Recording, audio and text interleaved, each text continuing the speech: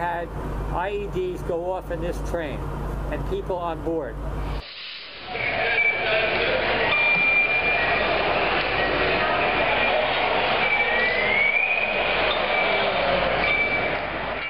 The main thing we're trying to evaluate is the ability of all these agencies to work together under this New York City citywide incident management system called SIMS.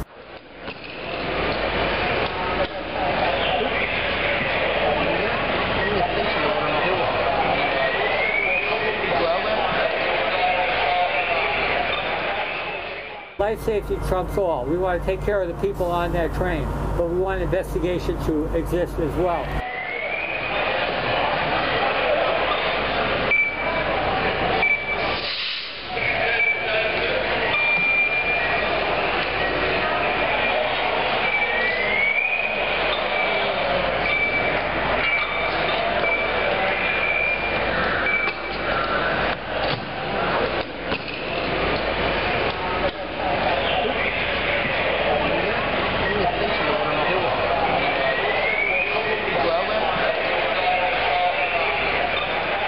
Much was learned before we got here today.